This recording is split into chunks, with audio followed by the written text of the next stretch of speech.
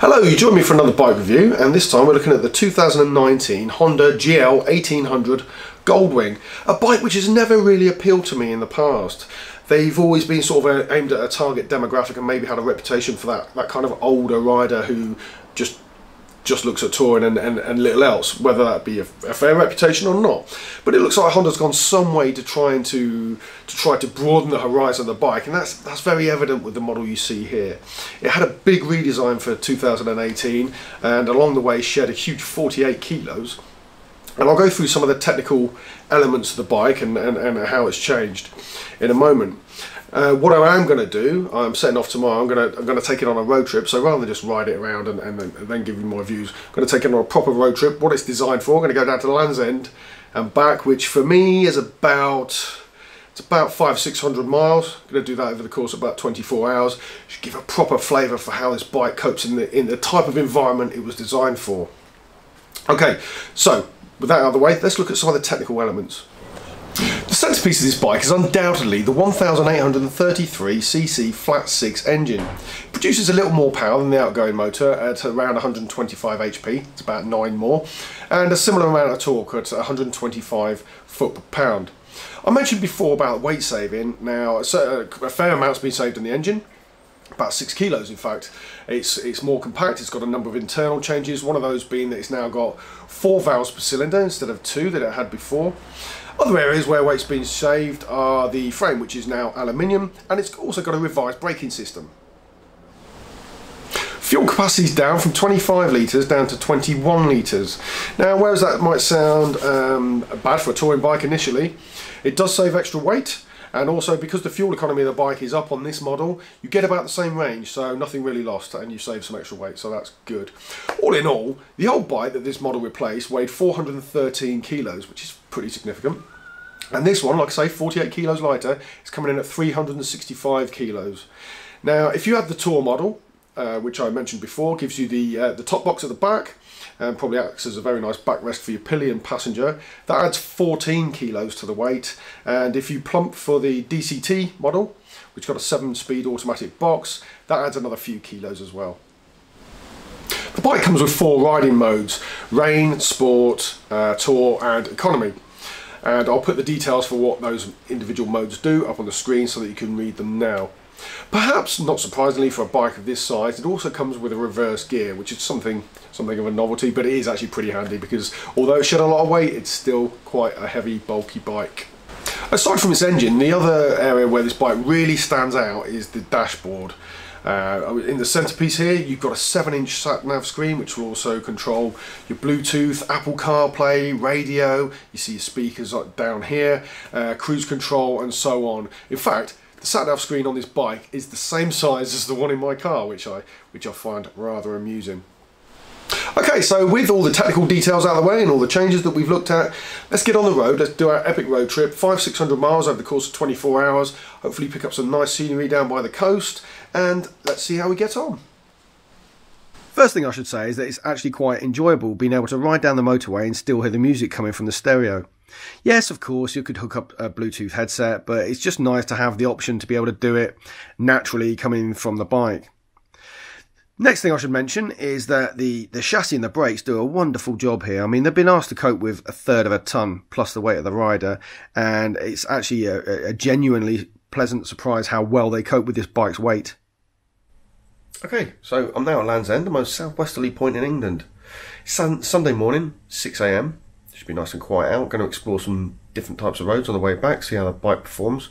Did 310 miles to get down here yesterday, mostly in the rain, so that was a lovely British summer day.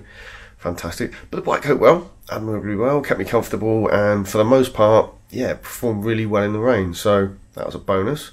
Like I say, going to head off now, check out some of the roads in the local area, over the moors while it's nice and quiet on the Sunday morning, so I'll catch up with you later.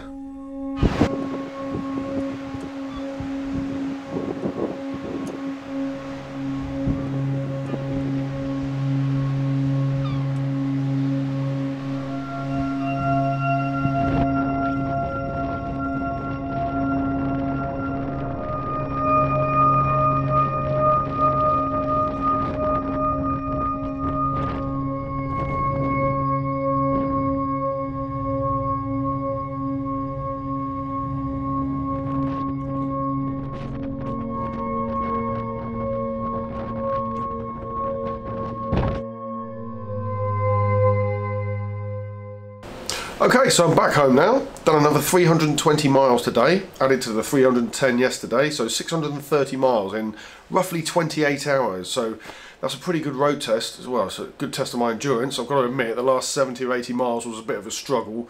The knees and back were beginning to hurt, but 630 miles in just over a day that's a lot of riding, and the bike coped really well.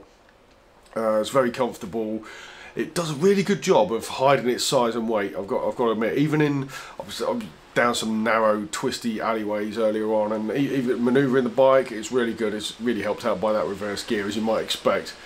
So, without further ado, let's go over to the bike and have a look at some of the individual components, and let me talk you through how I got on with them.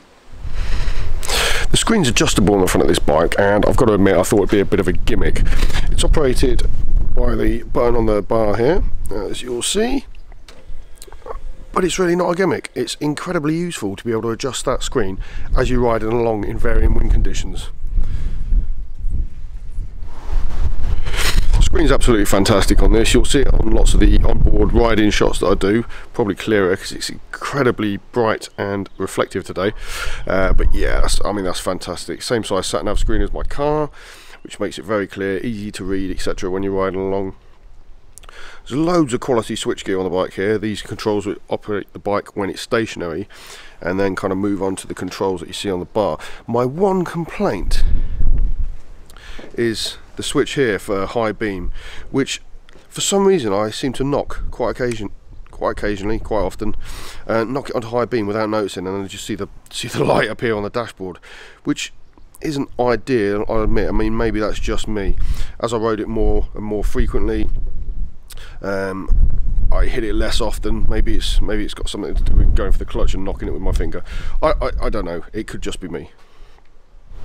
In terms of the riding modes, you see I've got it set to Tour here. There are the 4 modes which I mentioned before. Those are controlled by the toggle switch on the bar here. Now, I tried to play around with these. I find Sport really sharp and snappy. To be honest, even in heavy rain, I just set it to Tour and I left it in Tour. It works well. I suppose my one complaint from the front of the bike here would be this sort of area here. Instantly, you get a decent amount of storage. So there's a cubby hole here with a USB charger in it, and there's also one on the side here. Okay, which incidentally, that's how you release the fuel cap. Yeah, my one complaint would be that this is all a little bit plasticky, which I don't think is great when you've paid a lot of money for the bike and it's right in front of you, facing you all the time. Seat on this thing is absolutely incredible. It's fantastic. Probably the best I've experienced on any motorcycle. Did all those hours in the saddle, probably 14 hours in total across the day, and didn't feel uncomfortable in the bum once. And that's all you can really ask for, isn't it? A decent amount of luggage capacity here, probably enough for a couple for a weekend if you pack relatively frugally, but the fact that it's integrated and works as simply as this makes it a lot easier than having separate external panniers. It's a touch under £22,500. This is not a cheap motorcycle. It's broadly comparable with its rivals, not that it really has many, but if you look at the BMW K1600 for example, comes in at more or less the same sort of ballpark in terms of price. You are, however, getting a lot of bang for your buck from this bike's engine through to the technology that it houses and the all-round capability. There's a lot going on there. Now, if Honda's aim was to broaden the appeal of this bike by slimming it down and making it more usable on a day-to-day basis, I would go some ways to say they've achieved that aim. I would certainly have no problems using this bike as a daily rider, which I would never have considered a Gold Wing being capable of doing that before. Not just touring, but using to go to the shops and commuting to work, etc, etc. So there you have it, a feather in the cap for Honda there. Okay, thanks for watching. I hope you enjoyed the video. What I'll do now is I'll play you out a few minutes of some of the beautiful scenery that we saw down in Cornwall and some more onboard shots of the bike, just to give you a flavour of what she does. Thank you.